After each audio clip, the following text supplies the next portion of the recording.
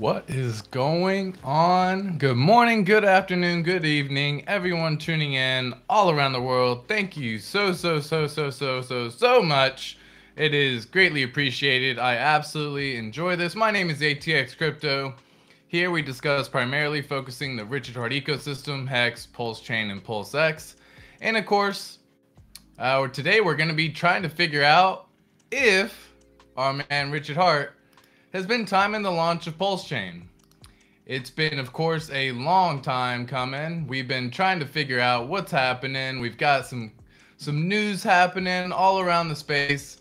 This is your one-stop shop for all things crypto, blockchain, and of course, we're excited to bring you some insights. And of course, it's a fast-paced world that we live in, especially in the world of cryptocurrency. Again, we primarily focus on the Richard Heart ecosystem, Hex, Pulsechain, and PulseX. Whether you're a seasoned crypto enthusiast or new to the game, we've got you covered with in-depth analysis on what's happening around the blockchain, who's doing what's going on. We're bringing interviews with industry experts and much more. So, if you enjoyed this content, be sure to click that like button. Be sure to click that subscribe button. It is always greatly appreciated. We got Cash Up Cash in the house. Gabriel in the house saying hello. What's up, Mr. Gabriel? Hello, hello, hello. Cash Up Cash saying hey, hey. What is poppin'? Hey, I'm happy to just be here with y'all. You know what I mean? It's another phenomenal day. Tonight we got some amazing stuff starting for the weekend. It is the first Friday of the new year 2023. So to everyone who's made it this far, made it into the week, enjoy the first Friday of 2023. And of course, as always, we just want to make sure that we have everything going on, happening all around the space. So let me get back to what we have over here. Give me 1 second. All right, but yeah, so you know, the idea of the timing of Pulsechain, I'm just going to have everyone kind of come on through. Justin Perez says, right on. Well, hello, Mr. Justin Perez. Thank you so much for coming in, tuning in, having fun, being a part of the chat. Sorry, the dog's doing some crazy stuff in the back. I'm not really sure exactly what he's doing. He's fascinated by the light happening back here. It's okay. It's okay, bunny. Oh, the cat's in here with me as well. That's why. Interesting. All right. Well, say hello to all of my animals. They're all having fun. They're all just having a blast. Y'all may have seen my cat in previous streams. And of course, they're moving around everything here.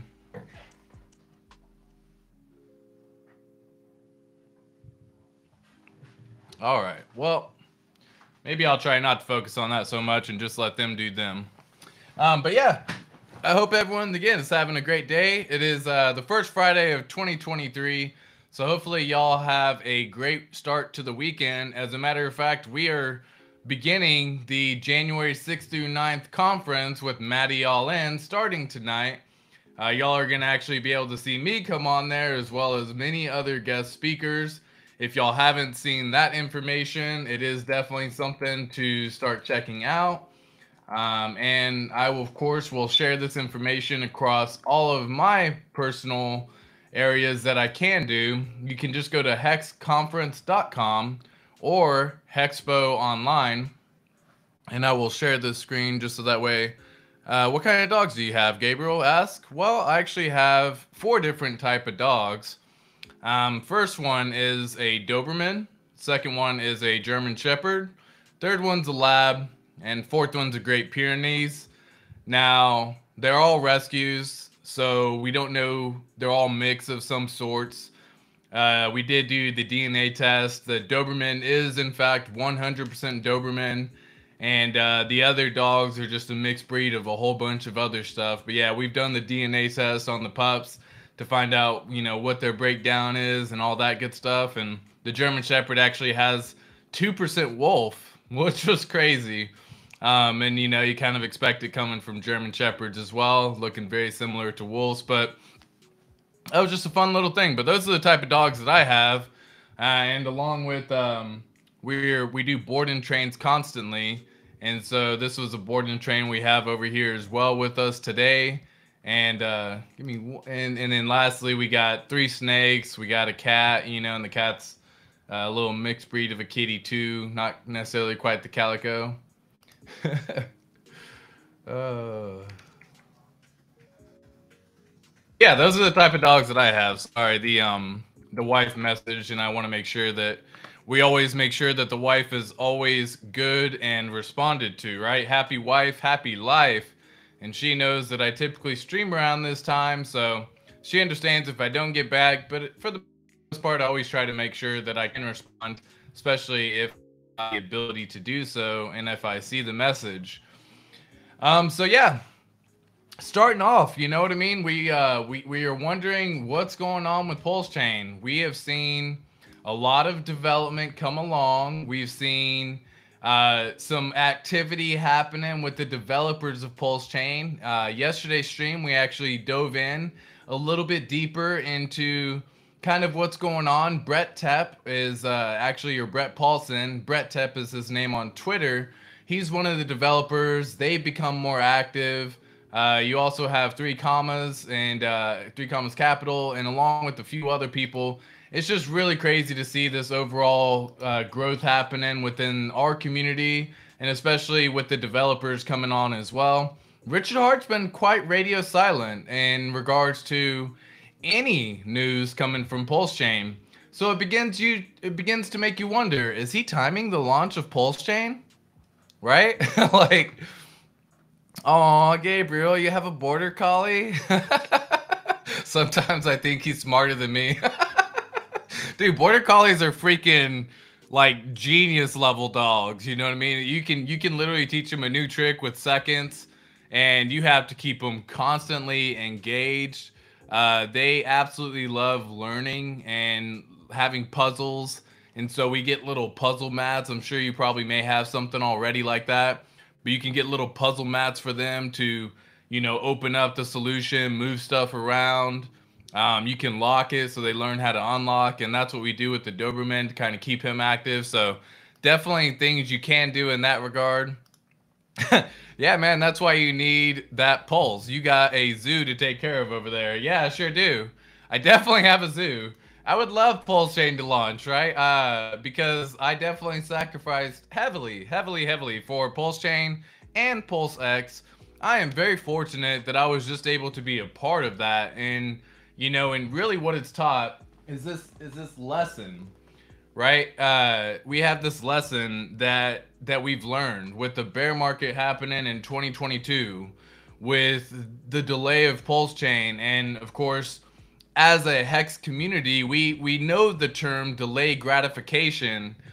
So, but it's still tough when it comes to the launch of Pulsechain because we want it to launch, right? And so I wasn't around in the beginning of Hex. And so I didn't know of Richard Hart in 2017, like a lot of folks who were in on the first day. They were following him when he was first mentioning Bitcoin Hex, right? That's what it was supposed to originally be called. And then he eventually came with the idea it was just going to be Hex. And what's incredible about it is that growth was a 2-year period. Now, for a lot of us, we had no idea, right? And again, I wasn't around during that time. For a lot of folks, they didn't know if Hex was ever going to be a thing. It's not quite the same because it's not like they had sacrificed anything. It was just a matter of waiting for him to launch it. Whereas this time there has been a sacrifice, and so it teaches that delayed gratification that much more. And really, we just want to know what's going to happen when it launches, right? We really just want to see, is it gonna come, and what's gonna be the price, and what's gonna happen. Like, all these unknowns that we have no clue of are all pondering in everyone's thoughts, right? Like, will it be successful? Will it take over? Will it do a possible 10,000x? Will it do 100x? Will it do a 500x, right? If it does those, like, what can you make happen with that as well? Like, what kind of life-changing things can you do and can you commit to? Give me 1 second, folks. I'm gonna let the cat out. She's distracting the dog for sure. Give me 1 second. Come on, Kitty. Stay. Kitty. Go, Kitty. Oh. Fucking cat. Fucking cat. All right. Cool. All right. So I'm back, right? And so yeah, like let's kind of dive in, right? Do I think that Richard Hart is timing the delay of Pulsechain, the launch of Pulsechain? And to a certain level, like, yeah, you kind of start to wonder, like, you know, he's talked in the past, and what we're gonna do today is kind of look at some of those videos. He's talked in the past about just having an MVP, or a minimum viable product. And, you know, really what that said, it was like, you know, the bridge, the AMM bot, consensus with Pulsechain, and making sure that the front end works for go.hex.com on Pulsechain, because that is the primary focus when he first started building Pulsechain. It was for the Hex community. And then instead of rewarding the Bitcoiners like he did previously, he's now rewarding everyone on the Ethereum network, because the Bitcoiners have grown a strong content for Richard Hart. And he gave them Hex for free in the launch phase. And they had the adoption amplifier, and there was this portion of time where if you had Bitcoin, you could claim some Hex. And so instead of doing that, he said, you know what? Screw the Bitcoiners. They don't get jack shit from him going forward. He doesn't want any part of what they're doing, because, you know, he used to be a Bitcoin maximalist. And I think that's why he tried rewarding them when Hex first launched. And not only was he heavily criticized, but so many people who were once standing with him became such advocates, or such man, not advocates, the opposite, such haters. I don't even know, I'll just say haters. Such haters against him, what he's doing, his lifestyle, his choices, and they began to spread this doubt within everyone within the community that now Richard Hart's the scammer, and, you know, his real name's Richard Schuler, and just because of that he's lying to you. Like, it became this weird whole cycle thing that people just really started happening. And so he said, you know what, forget the Bitcoiners, they ain't a part of my crew anymore. And with that said, he started coming out with Pulsechain. Pulsechain is now going to be a fork of the Ethereum network. Everything on the Pulsechain network is going to be copied over onto this network. So every ERC20, every ERC721, all that stuff, the entire Ethereum fork, the entire Ethereum network is getting copied. It's a copy-paste scenario. But not only that, it's going to have faster throughput, lower fees, and of course, if you are in Pulsechain, the ability to get in something early, right? And I think everyone knows there's a lot of ways you can get very financially wealthy in crypto. One, you have to either be a founder of a project. Two, you could have long-term vision. So if you stay in something that has good product market fit long-term, chances that you succeed are very likely. And then three, get in early on stuff, right? Those are the way people can have really life-changing wealth. And what we're going for, at least what I'm going for, is generational wealth. Like, I'm not looking for just the ability to live my life a certain style and have millions of dollars just for myself to live on. I want to be able to pass this down to my kids and, of course, their kids, right? Generational wealth is truly something that I look for. Which is why I have multiple instances set up, like trust for my kids and trust for my family and trust for the, like, many things are set up to build this generational wealth status. And it has to begin at some point in time. For me, it began with Hex. For a lot of folks, it's going to be Pulsechain and PulseX. And then everything that can get developed there. So let's just kind of take a look over here real fast, because, you know, in recent times, and by the way, thank you so much to all the subscribers lately. I know Randy Alarski came on the stream yesterday, did a little tweet, and so if y'all can, you know, shoot out the message, send a tweet, share the love, let them know that I am streaming.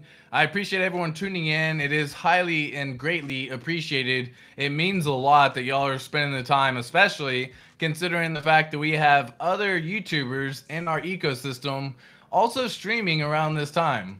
I don't know if it's because of the launch of the conference, if now other people are thinking that now's the best time to stream, because, you know, I click noon Central Standard Time to try not to step on others' toes, right? One thing in the Hex community is we are pretty respectful for each other, at least the streamers, in my opinion. And so I look at the Pulse Tube, I try to make sure everything's happening, but then I see people like Money Game Crypto streaming around noon now. I see Furu Finance streams going a little bit longer, and I can't blame them. My streams go longer than an hour a lot of the times anyways. You know, Crypto Heartbeat comes through and he does a stream. Discord Syndicate's coming through. So to everyone who is here and just being a part of this stream right now with me, thank you so much. You are loved, appreciated, and it means the world. To everyone who has recently subscribed, you're incredible as well. The goal is to be at 500 subscribers by the end of the month. Help me get there by clicking that subscribe button down below. And without further ado, let's see what's happening with the overall ecosystem of Pulsechain. So, go to this screen. Cool. So KDP has been pretty big on Twitter lately, sharing a lot of information. And what's funny is I'm really trying to figure out where she's getting some of this information from, because when I do the research myself and look at the GitLab for Pulsechain and PulseX, I'm not able to see these same instances. I can look at the developers and I can see what they got going on. That's something that we ended up doing yesterday, and you can see if I go over here for a second real fast just to show y'all. So if I come over here, I can share this tab. And guys, these are the developers for Pulsechain, right? This is the GitLab for Pulsechain. We have 3 Commas Capital, we have Brett Paulson, we have Kyle Barr, and of course Richard Hart, Space Ghost, Quadrant. And so check out the days where they're active, right? So Kyle was just active January 3rd, 2023. We have January 3rd, 2023. And again, it might be covering it up just slightly, but we have Brett Paulson right here saying January 5th, 2023. We got 3 Commas Capital, January 5th, 2023. So they are actively working at least on GitLab, and that is by far some bullish movement. In fact, I think because of that, we have seen quite a bit of activity happening with Pulsechain. Not with Pulsechain, with Hex. Check out this right here, folks. This is Hex right now, sitting at 2.4 cents. When I looked earlier today, it was at 2.5. It was up here already, right, before I started streaming. This is a 9 EMA and the 15 EMA, and really, typically when these cross, it is a bullish movement right there. So I'm waiting for that cross to really kind of flip my idea before I start getting too optimistic, because I've seen it go up before and then it comes back down. I really do want to see this number continue to reach and continue to grow. And seeing this, guys, look at this momentum we've had even over in just the last 3 days, right? If I just measure from the bottom here to where it's been, that's a 41% increase in 3 days. So if you were buying in this 0.17 or 1.7 cent range, you were getting pretty darn close to at least getting back any money that you initially invested, and then it's just going to be positive returns from there. So keep up the good work to all the people buying. It is an absolute blast seeing this number move. And of course, because we have a bunch of people buying, there have been a few people selling. And this is something we're just going to look at briefly. But these folks who are selling right now, it really always makes me kind of curious. Are they selling just because the price is going back up? And what's funny about this is every single time that we dive into a wallet and I start looking a little bit further into it, this is actually interesting. This is the opposite. Normally what happens is people are sitting on USDC. And so what is this person doing, right? Let me see if they're staked, if they're not staked. They're messing with ASIC, of course. You know, that's another thing. People are losing their focus on Hex with other shiny objects. I'm not playing that game myself, but they're moving money around. They are very active with everything that they're doing here, and I don't like being this active. Like, I think you should be able to do some trades every now and again and just be happy with what's going on. This person's moving a whole bunch of money around, and you know, anyways, they are sitting on 2 million Hex, just kind of waiting right now. Are they staked? Let's take a quick peek. Might as well, since I dove in this far already, might as well see what they got going on real fast, and then we'll get into Pulsechain and Pulse X and is Richard Hart timing, and look into some of Richard's previous videos where he's mentioned what's necessary for Pulsechain to launch. And if we think that it's already there at this point in time, yeah, so this person, if you pull it up, this is a person who just sold $19,000 and is basically sitting on 2 million hex. Well, they still have 15 shares with an average stake length of 19 or 9.2 years. They have 6.6 million hex staked. And of course, you know, it looks like most of their stakes are already positive. So they've been in this game for at least a little bit of time.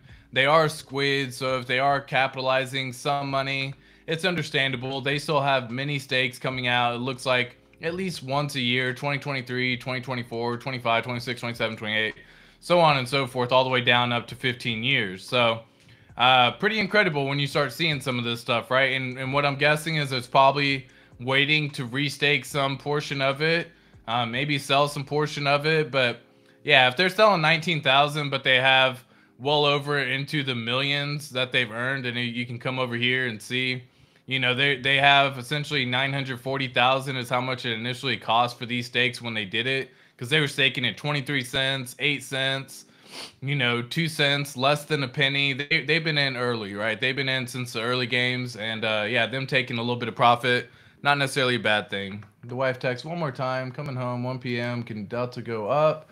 He did all his potties already. Yep. Pups are in my office. Wow. All right, and today's going to be a short day. I got to take one of the dogs to the vet. So I do want to kind of get into what we're talking about right now and not necessarily focus so much on what is happening with this particular staker right here. So if I dive into just this video right now, this was a interview he did with the Highest of Stakes director, the Highest of Stakes documentary that's going to be launching Q1 or Q2 of this year. Right now, they've already finished everything. It's just in the production process of being sold and then distributed. So we're hopefully going to see that come out in Netflix, and that way we can all watch it. Yep, Richard Hart gets much. You nailed it. The greatest weapon against the human soul is doubt. Yeah, for sure. Yeah, he gets a lot of hate as well. But at the same time, you know, like the dude has been true to his word on everything he says. And he said timing software is hard. It's not something he's ever good at because he doesn't do the work himself. And so if you're depending on the work of others, but you want it to be perfect, then it becomes that much more difficult for it to actually launch, right? And that's another portion of it as well. Happy New Year to you as well, RN. Thank you so much for being here, a part of the stream. Big GZ says, ATX Hexicans, what's good? What is happening, my friend? I absolutely love that energy, love the vibe, just overall love how it's been feeling. So, this was actually a discussion that he was having with the director of the Highest of Stakes documentary. Whoops. And it was really about the delay of launch between filming or launching the film or launching Pulsechain and everything in that regard. So let me do this real fast, pause the music for a sec, and then show this part. And so my story argument is that we need to make this current and real.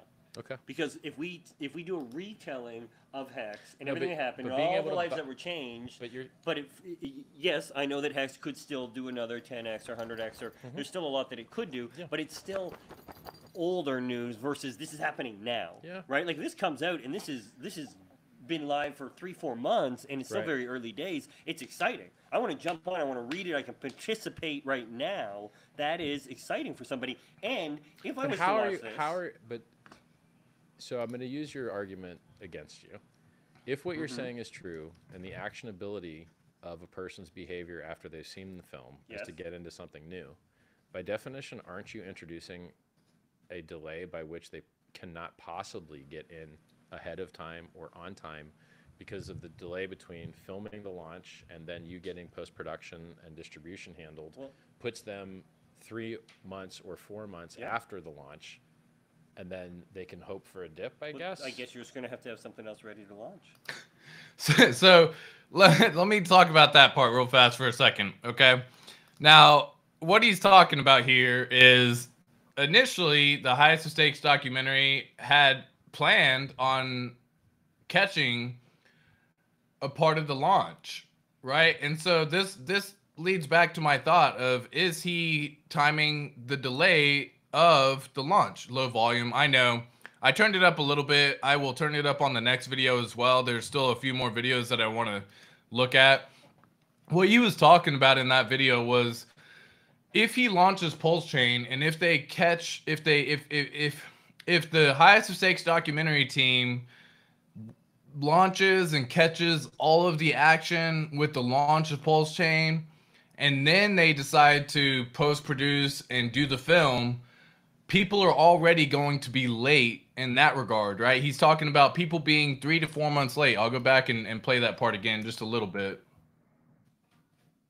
Right, and I'll turn up the volume here.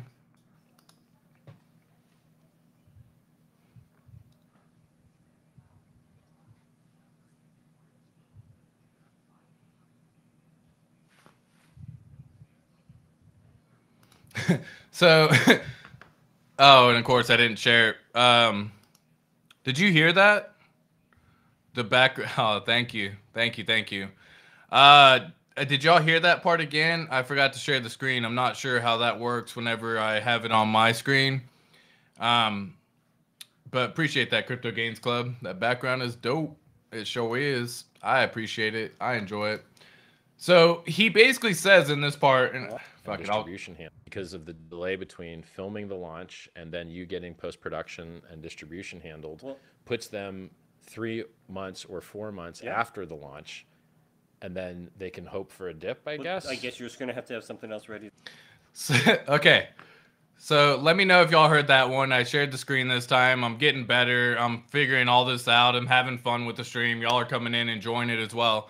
So what he's talking about in this section right here, I appreciate that, Crypto Gains Club, is he's basically saying, like, initially the Highest of Stakes team was going to film the launch of Pulsechain. And if they decided to do that, then there would be essentially a 3 to 4 month delay for the people who watch the Highest of Stakes documentary, instead of getting in on Pulsechain day one or being early on Pulsechain and then hoping that there's a dip in Pulsechain or something happening.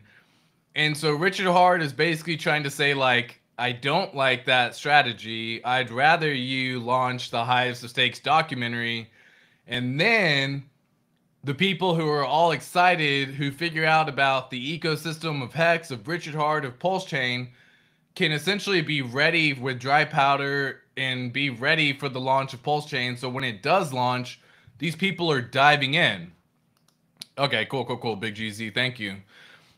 So like, this part, this one section, makes me think that Richard Hart had already planned on not launching Pulsechain until the Highest of Stakes documentary, because he wants as many people as there can be to know about the ecosystem that he is creating. And so clearly the Highest of Stakes documentary hasn't released yet, nor has the launch of Pulsechain. So it leads me to believe that he's still under the impression that he wants people to be early. So this one section of the video makes me think, okay, he is timing the launch of Pulsechain until we have Pulsechain. Now here's another video that he has, again with the director. If we want to talk about getting on the biggest stages, hold on, don't you like to win? You're creating a false binary choice here. There are multiple other gray areas of winning here. But like, no, but you do want to be number one. I want Pulse to launch, but it can't launch until it's safe. But you want your film to also be number one. Yeah. I would like your film to be number one. Yes. So if we need something significant like that will help it be number one, then we got to make it happen. But like usually, we got to wait, and we will delay, and we will whatever. All I'm saying. Usually the end of the film is the resolution of the conflict. And then you have a little bit of drift. See, this is the lovely part where he starts teaching me storytelling and lighting. I love it. So like leading into the sequel is okay. It's okay, but it is not like when Titanic ended, they didn't lead into Titanic 2 sequel. It was still a good film. And so like if Hex, like at the end of Titanic, the dude dies. I could see a better ending. Like Like Jack could have found like a piece I mean, of hold wood. on. We are going to a track. So if you go into the wall, then yes, we have a different. So okay, so hold on. So let's talk about that part right there, okay? That part now shows that Richard Hart is almost setting up a sequel, guys, a sequel for the Highest of Stakes documentary part 2. Can you imagine that like the Highest of Stakes documentary team, for one, is doing phenomenal work. I love their trailer. I love the sizzle reel. I cannot wait to see it. I cannot wait to share it with everyone. In fact, I'm probably just going to stream that multiple times because I'll probably miss some information that I may not be catching in the beginning because I'll just be so excited about watching the freaking film. But let's talk about that right there. He just said that a part of the storytelling is to have to have some sort of portion at the end so there can be a sequel, folks. And so if he is timing the launch of Pulsechain for not only the bear market but for the Highest of Stakes documentary, then we may just be sitting on the side until we have the launch of the Highest of Stakes documentary. Now, this is me trying to dive in and figure all this out because I do think he is timing it to a portion, right? I think that he says there has to be some sort of resolution that can lead up to a sequel, and a part of why Titanic, couldn't make a Titanic 2 is because they just concluded. It's the end. That's it. And I think they did come out with the Titanic 2, if I'm not mistaken, but it did just garbage in comparison. Did they come out with the Titanic 2? Titanic 2. They did in 2010, but it just did terrible. So I never saw it. I don't know who did see it. I don't really care. Because again, they already came out with the resolution. There was no premise to why I'd want to watch a sequel of the Titanic. But anyways, what he's talking about here is that there needs to be a sequel. There needs to be a reason for people to want to watch the second part. And folks, like, it is crazy. Hold on, the wife texts again. I assume you're going to finish streaming soon.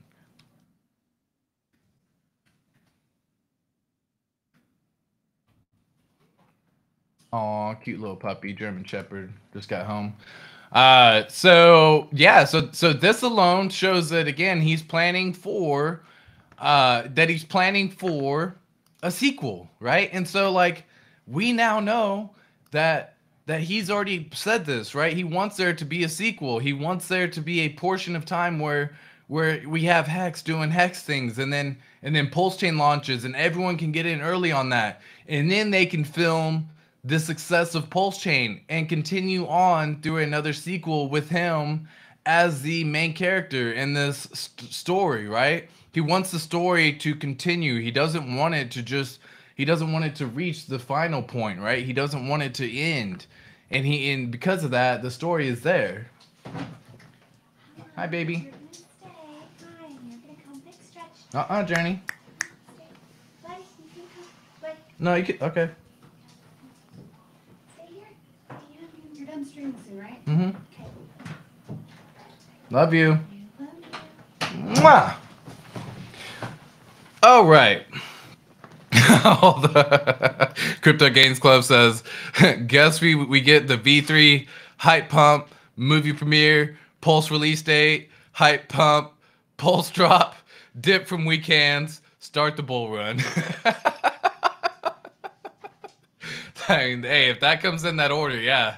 Essentially, that's kind of what we're seeing right now, right? Because guys, the Hex price is going up with just announcement of developers being active. Like, how funny is that, right? And so I feel like, and that may just, I feel like that's really the main cause of like the Hex price going up lately is Pulsechain developers are active, and people are like, fuck yeah, Pulsechain developers, woo! And so Journey, stay, come. So it's funny when you start seeing that stuff, right? And let me go and play this little clip here, right? And turn up the volume. We need the metrics here, guys. We need the metrics. If you want to get the word out, you'll make the world a better place. People got to see the message. Somebody's out in the States handing out business cards in everybody's cars. Awesome. Love it. He's handed out thousands of them. Great. Keep up the good work, man. Outbound messaging is king.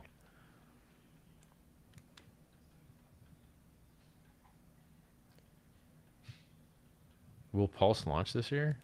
Yeah, I think so. It didn't. Man, I've never made an accurate estimate on software timing ever, so. Yeah.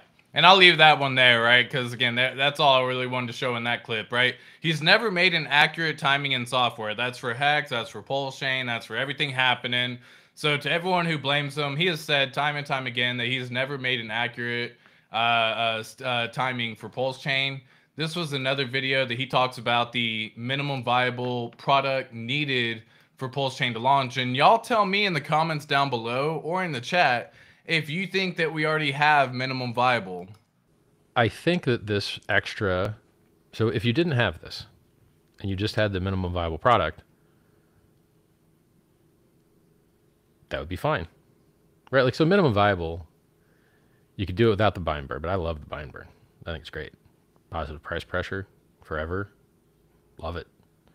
So I consider the buy and burn minimum viable. And I don't think it's that hard to code. This add-on part, the extra token, someone has to choose which coins receive this extra token. And that gives you two options. You either have to use an admin key or you can use a DAO. And of the two...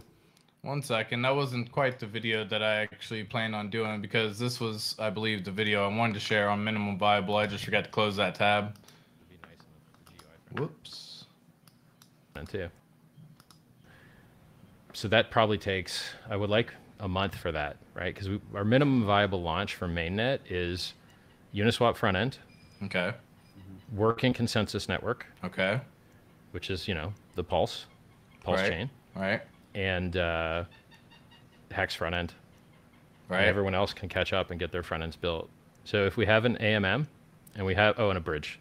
So really minimum viable is working Hex front end, bridge to Ethereum so people can do fiat in and out, you know, because there's not going to be listings right away. And then that's it. You're like Uniswap front end, Hex front end, because the Uniswap code's already coming over. Hex, yeah, I said that already. And then Pulse Network works. Yeah, that's it.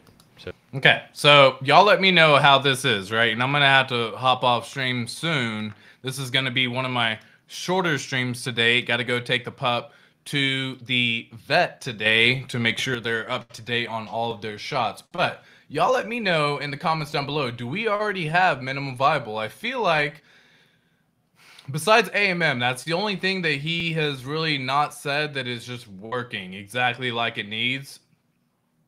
We have the Uniswap front end already, which comes from, you know, Pulse X. We already have that. We have, and guys, keep in mind, I think we're also waiting on the timing of Pulsechain for Uniswap v3's license to be released, which is coming around May. Because then they can just copy the code and have single-sided staking and single-sided liquidity on Pulse X right away, just immediately, if we have the license for V3, Uniswap. So we have the Highest of Stakes documentary that we're waiting on to launch for Pulsechain and continue the story. We have Uniswap v3 license that we're waiting on to copy and continue to work on. And then we also have, again, like, I think we already have everything else that he was talking about for minimum viable. We had the bridge, and the bridge was built by another team, PulseRamp.com. It no longer works on testnet because Ethereum has gotten rid of RinkB testnet. But I'm sure that there are other developers like OX Coast and other people who are committing to building this front end or bridge to allow it to happen. I think I saw something saying Beetroots was coming out with a protocol as well. Again, who knows if that's going to be the case and if it's good and all that, but there's already we already have basically everything I think we need. Hey, K4K coming through. Look at that. Appreciate that, my friend. Appreciate the stream and breakdown. Thank you so much for the comment. Definitely means a lot coming from this guy. I absolutely love K4K crypto. Looking forward to us chatting with each other. He is a phenomenal, good drop. Might as well. It was there, right? And I'm just sharing the information that I see. I absolutely love K4K's video. He's very knowledgeable and insightful. If y'all aren't already following his channel, but you're watching mine, you're doing it backwards somehow. I appreciate everyone tuning in, but definitely go give K4K a follow, right? Definitely, you're going to get a lot of love in the chat over here as well. K4K, good to see you. And definitely much love coming from our ATX Crypto fam over here.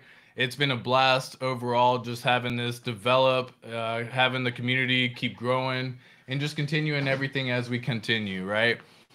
So today I will be hopping off the stream. It's been an absolute blast with everyone being in here. I appreciate everyone coming in, tuning in, participating in the chat, enjoying this stream with me. Definitely leave a like, a comment, and a sub down below. It would definitely mean a lot to hit 500 subscribers before the end of the month.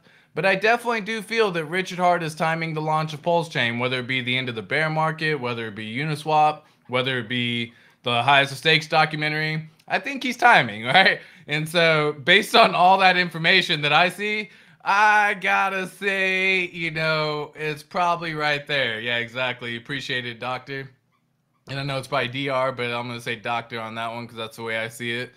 What up? Sitting back and listening. Bright Light Crypto. Well, I am hopping off, unfortunately, at this point in time. You can go back, rewatch, and definitely go back and see kind of why I think he's waiting for the launch of Pulsechain. I think there's a lot of considerations happening, folks. But thank you again to everyone who came in, who participated in the chat. I'll give a shout out to everyone as well. Bright Light Crypto, DR, Justin Perez, Hex Turtle, K4K Crypto, Gabriel, Crypto Gains Club 369, Big GZ. We had RN come through, and we also had Cash Up Cash.